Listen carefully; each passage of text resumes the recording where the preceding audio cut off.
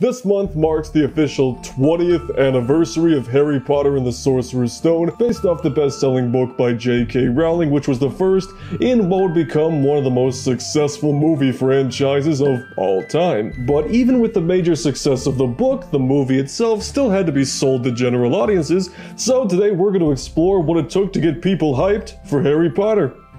So let's get into it.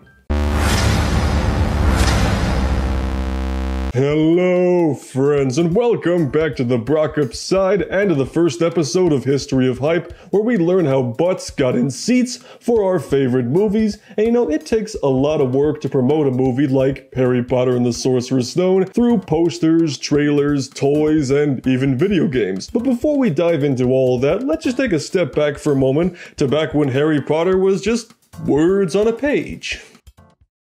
June 1997. Harry Potter and the Sorcerer's Stone, or Philosopher's Stone if you want to get technical, was released to store shelves and it sold like a bunch of copies. Then in 1999, Warner Brothers bought the rights to the series with the intention of obviously making a movie out of it. Who knew? With the movie on its way, Warner Brothers first released a line of merchandise based on the book. This included calendars, collectible figurines, and board games which had like a million different pieces and were way more complicated than it's worth. This is known to Harry Potter fans as book merch. Trust me, this will be important later. December 2000. The first teaser poster for the movie was released, showcasing an owl carrying Harry's Hogwarts acceptance letter. I gotta say though, this owl has a very threatening presence to it. Hey look, the mail's here! 3 months after that, the first teaser trailer was released, which was a simple montage of clips, pretty standard teaser stuff, only with another owl coming straight for me. Eventually, another trailer and posters were released, with the main one-sheet poster being quite different depending on if your little corner of the world called the movie Sorcerer's Stone or Philosopher's Stone. One of these is vastly superior to the other in my opinion, but I'm not going to tell you which one, so you can go out and form your own opinion and think for yourself. Naturally, this is when the movie merch and tie-ins would start, but some strict rules had to be followed, mainly with Coca-Cola. The rule for the movie's tie-in promotions was simple. Put the audience into Harry's world, not Harry into our world. It's okay to put the Harry Potter logo on Coke cans, but you sure as hell won't see any of the characters doing this. Just for the taste of it, Diet Coke! In fact, the Coca-Cola company ended up donating millions of dollars worth of books to schools as part of their marketing deal. They even ran a contest where one lucky winner would receive a screening of the movie, plus a school library. Yeah, you guys gotta leave. Remember what I said earlier about book merch? Well, building up to the movie itself, the movie merch was kinda similar in that images from the movie itself were barely used to try to make the hype feel a little more natural and similar to the book. After the movie came out, however, all bets were off. This looks nothing like Daniel Radcliffe. This looks everything like Daniel Radcliffe. And just like with any other major movie comes the toys, including a line of action figures such as this really cool Harry Potter I've got here, as well as this Then came the Lego sets. These things are awesome. 11 sets based on the movie were released, ranging from really simple dioramas, like the Sorting Hat, to a full-on Hogwarts castle. It even got a PC game. Sadly, I don't have any sets to show you in person, cause shit's expensive, but I do have this little original Harry Potter minifigure, so that counts, right? The Lego Harry Potter series was so popular it's still continuing today, and is one of the best-selling Lego themes of all time. 3 days before Harry Potter and the Sorcerer's Stone was released in theaters, we got games. As in more than one for the Game Boy Color, Game Boy Advance, and the PS1. These are essentially the same game, only with major graphical differences. We're gonna take a quick look at the PS1 version because it's the only one I have.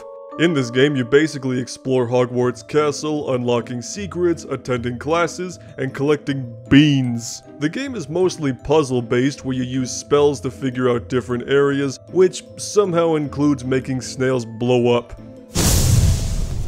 Get to the charms class before the timer runs out. Who the My favorite part of the game by far is the Draco Malfoy boss battle, where you just throw firecrackers at each other, and then Crabbe and Goyle are in the background like, yeah, we're gonna get you. Let me teach you about wizard crackers.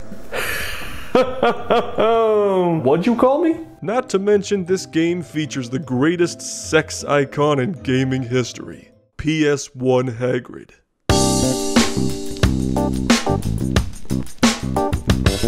There would also be versions of this game released for Xbox, PS2, and GameCube 2 years later. Fun fact, the Xbox version is one of the first games I ever owned as a kid, and hearing some of the same music in the PS1 version brought back some good memories of playing that game. If I had to recommend one, it would definitely be this version because it follows the movie much closer, has far superior graphics, a more logical tutorial level, and this wonderful gem of a moment. A wizard card! A wizard card! I actually made this reference back in 2018 for my Crimes of Grindelwald review, and nobody got it. Nobody watched it either. Finally, all this hype would come together on November 16th, 2001, when the movie would finally be released to the public.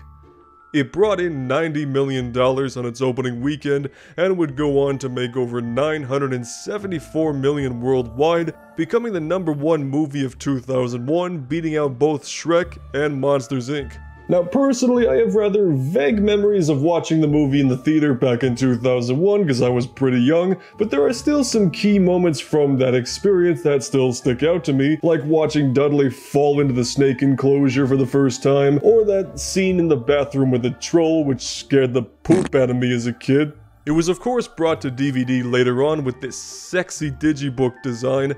This is the pinnacle of early DVDs where they put so much effort into the menus with elaborate animations and tried to make it as interactive as humanly possible. The bonus features let you explore the world of the movie with the arrow keys on your remote, and this kind of stuff I honestly miss on current physical media releases. Chances are, if you own DVDs in the early 2000s, you had this in your collection. While compared to some members of my own family that practically breathe this franchise, I still really love Harry Potter, and getting to look back and see what it took to make the first movie so successful just brought back a lot of memories for me, whether it be talking about the posters, the trailers, or even the video game, and I think that just goes to show that a movie can be special outside of the movie itself. So if you want to see some more videos from me, you can check out this one right over here, or if you want to see what YouTube recommends you watch from me next, you can check out that video right down there, and of course subscribe if you live talking by movies, and we'll see you on the Brockopp side.